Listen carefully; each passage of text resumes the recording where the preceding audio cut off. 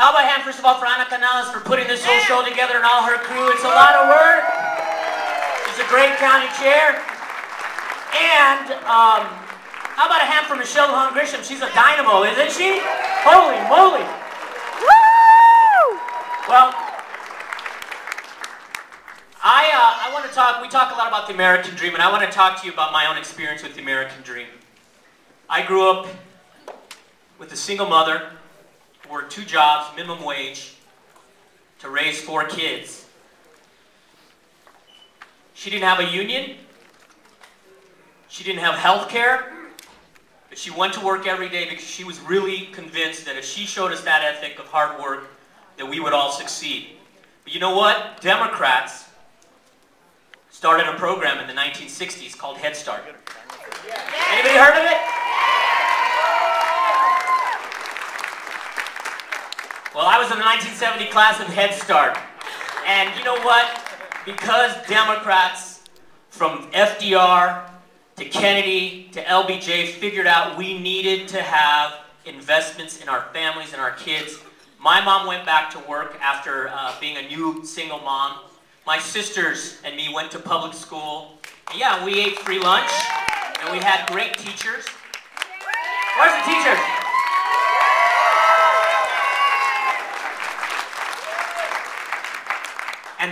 And Democrats who've always fought for people invested in public education and health care, and we built that American dream. Today, the kid from Barelas is running for the United States Congress.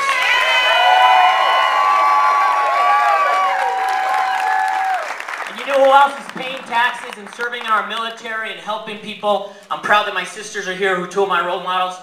My sister Luisa, my older sister Luisa, who's a proud Army nurse who helped with wounded back in Iraq, she's here. My other sister, who's a nuclear engineer, well, actually an electrical engineer who works at nuclear weapons at Sandia, Regina's here. We went to college.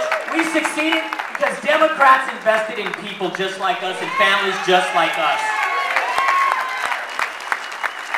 But you know what? That American dream is not something that was given to us. The labor movement.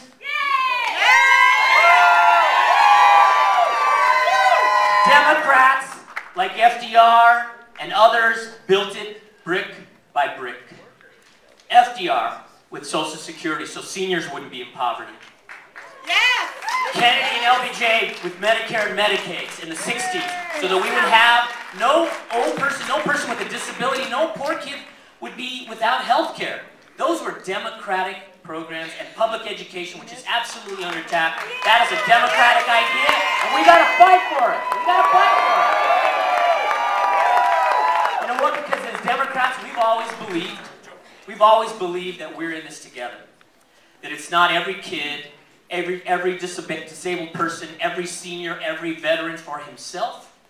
That in fact, we're in this together. We're a community. There is something called the common good. And that's what Democrats have always fought for, and that's what I'm fighting for in this race, and I have my whole political career. So let me tell you what the other guys are pushing. The 1% agenda. That's right. The 1% agenda. That every man for himself. That you're on your own. That it's the law of the jungle. That seniors need to figure out their own health care. That kids need to figure out their own education. That we ought to privatize everything. We can't let that happen. Right now we have a Congress that has absolutely stood in the way of everything positive on jobs, on education that the president has tried to do, and we need members of Congress who are going to get back to the democratic fundamentals. What we believe in and protect the middle class. What do you guys think?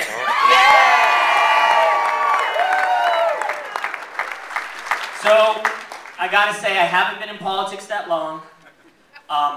And I want to apologize to those of you because I don't have any big name folks from the past who've endorsed me, but I'm very proud that standing up here with me is AFSCME and the teachers and CWA and the sheet metal workers and the Griego conservation voters of Mexico, the Sierra Club, and every national progressive organization that fights for Democrats. The retirees are up here. The Teamsters, I don't think they're up here, they're probably working. I said the retirees. She reminded me to say the retirees. Yes, retirees. I knew I was going to forget somebody. I already said the teachers. I'll say it again. Teamsters again. Okay. See, so we have a campaign that is. I said both. All right, after the FT. See that, and you know what? The reason why I'm so proud that they're standing with me because they are the Democratic Party. They're the folks who are going to win it for us now. They're going to win this primary, but more importantly, they got to be involved and they got to be excited about who's going to represent their issues. And I'm proud that on the city council, I fought for the minimum wage. I didn't oppose the minimum wage. On the city council, we fought for planned growth, for better planning, environmental conservation, and a water budget in our community. And I'm proud that I not only passed public financing on the city council, but I passed an inspector general's bill in the city council. We need ethics and campaign finance reform if we're Democrats. We got to do it. Did you guys meet Nani? She's very shy. This is Nani. She's one of my biggest supporters. She yelled out. And she's been an absolute champion for folks with disabilities. So give Nani a hand. She holds our feet to the fire. So, we all know that we can win this. We all know that we can win this, but the National Party and the national pundits are saying something very new this year. They're saying this is a Democratic seat. Yes. So please don't let anybody tell you that we need to be more like them. That we need to be softer, light. No one's what we need to be is more like us. No. So what I'm offering you is very simple. It's a Democratic platform. I'm pro-choice. I'm pro-LGBT equality. I'm pro-women's rights generally, women's equality rights. I'm pro-conservation. I'm pro-labor. And that's what we say we believe as Democrats. We have an opportunity this year to send someone up to Congress to stand with our great Democrats like Tom Udall. Like Tom Udall and Jeff Bingaman, who's been a great senator, and Ben Ray Lujan, who hopefully will be taking over the Hispanic caucus in the Congress. We need some more reinforcements, and we need to help this president push back on this radical right-wing agenda that the Congress has been pushing. I want to leave you because I'm getting the curtain. I want to leave you with one last thought. My favorite political leader is a guy named Paul Wellstone. And he said something. He said, we all do better when we all do better. Yep. And that's what Democrats believe. Please stand with me and let's win. Let's win, Democrats.